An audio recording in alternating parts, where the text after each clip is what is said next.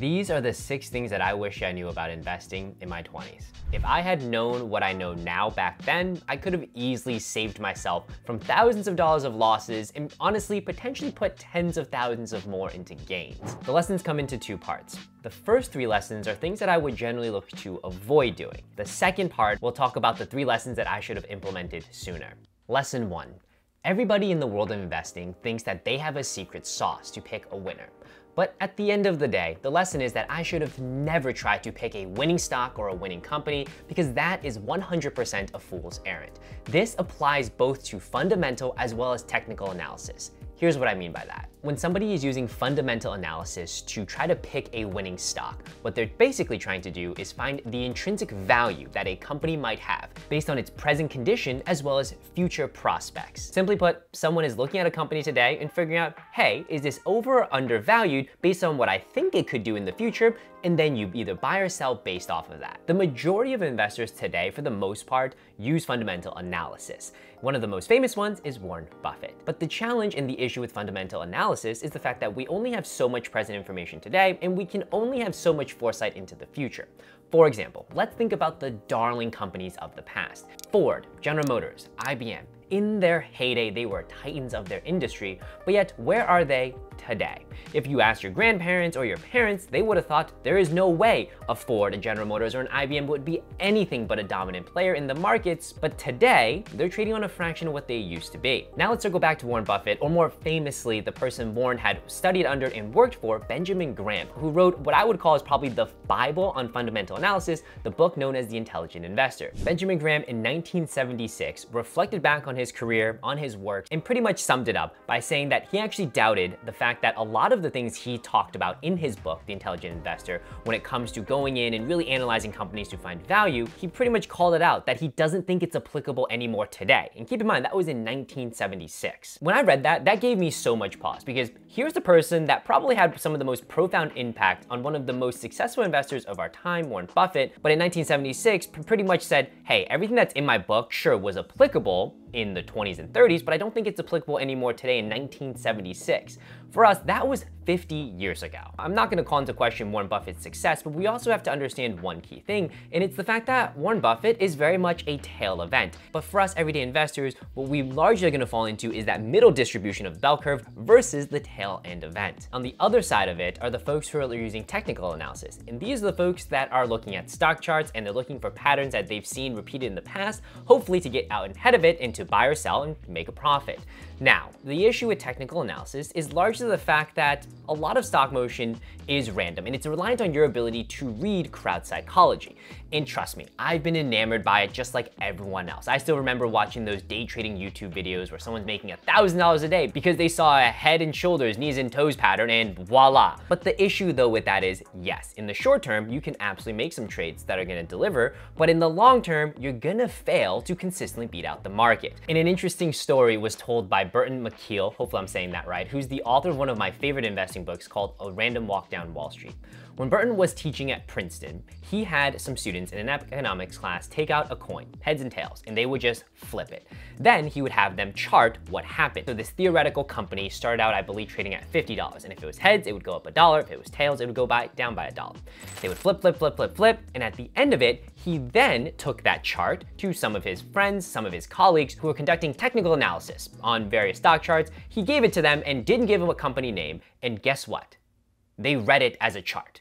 The random coin flip of heads, tails, somehow plotted out something that looked like a chart and they started calling out various patterns. And that to me is a really interesting example because this is nothing. This is random noise, but you can read it however you want to read into it. And so the challenge though with that is the fact that everyone is always going to think that they have some sort of edge in recognizing a pattern here, a pattern there. And when the markets are trading well and there's a lot of volatility, sure, you can go in, you can scoop up some gains. But at the end of the day, if we think about the fact that an investment time horizon is 30, 40, or 50 years, that's gonna be very difficult to replicate. And trust me, the folks who are making the most money day trading are the folks who are also selling you the courses on day trading. Lesson number 2, if the professionals on Wall Street fail to consistently beat the market every single year, why do I think I have a chance?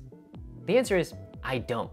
See, that's the thing. Even the pros on Wall Street, who have all of the data, who are some of the smartest minds in the world, cannot consistently and reliably beat a market index year over year. In fact, I believe there's a statistic out there that 70 or 80% of them fail to beat their market index. So then what chance do I, Little John, a retail investor, have of beating the market?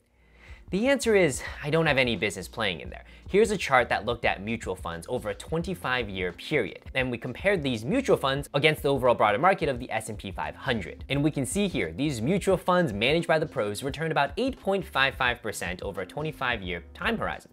Not bad. But the S&P 500 itself, if you were just being the market, returned 9.69%. So there's a 1% premium in pretty much just doing not very much. Lesson 3, not taking a long-term view to investing, but really just looking in the short term. So pretty much every day you open up your computer, and if you go and check the markets, you're gonna have some sort of reaction. If it's green, you feel good. If it's red, you feel, oh my gosh. And this type of reaction is just inherent in human nature. However, that hurts you because you attribute way too much weighting to what's happening in the short term. When the market drops by 0.5% or 1%, it's red everywhere and you're thinking, oh my gosh, this is it, the market's crashing, there's no more upside. But if we go back to every single market crash where it felt like the world was ending, whether it's in the 80s, the 90s, the 2000s, heck, just in 2020, we see that no, the market in fact does recover in that the path of progress is for the most part up and to the right. But this phenomena of myopic loss aversion makes us inherently biased towards the negative in the short term and only extrapolating that out. How that impacts you is you make very irrational decisions, myself included, looking at only the short term, not thinking, hey, what does the year 2030 look like? 2040, 2050, 2060? Because right now I believe the S&P 500 is at 4,400. But why couldn't it ever be at 8,000? 9,000, 10,000. See, even just saying that sounds scary, but not too long ago, the S&P 500 was trading under 2,000, under 1,000. And I can't forget the loss aversion part, and that is basically us as humans, we tend to hate losing something more than we like winning something. There have been tons of experiments done, but basically the idea of loss aversion is you would hate losing $50 more than you would love winning $50. It's weird, but it's just a thing, and we're just gonna accept that. And so when the markets are down and we see our portfolios are down 1% or 2%, we think, oh my gosh, this is it. And then you irrationally react. You might sell out early, all to just miss the recovery. Whereas what you should have done all along is probably check less and also just understand that you, unfortunately, are subject to this all-powerful loss aversion and you're gonna do irrational behavior. Now we're in the back half, and these next 3 lessons are things that I would have tried to implement a lot sooner. Lesson number 4, don't analyze, or rather overanalyze and get caught up in the hype of the newest blah. Instead, just be the market and you'll be fine. So I remember it must have been 2016 or 17 at the time, and I had just learned about this idea of IPO investing. I'm thinking, wow, that sounds great. You know, a company gets listed, you buy low, you sell high, make a bunch of money. At the time, GoPro was IPOing. I was like, well, I understand GoPro. I've got a GoPro camera, I'm in. And so I remember buying into the GoPro IPO. I must have bought it when it was $40 a share or something, and I dropped $5,000. I'm like, here you go, here's my ticket to riches. I maybe bought in at 40, it shot up to 50 or 60, and I'm like, here we go, here we go, here we go. But then shortly after it went this way.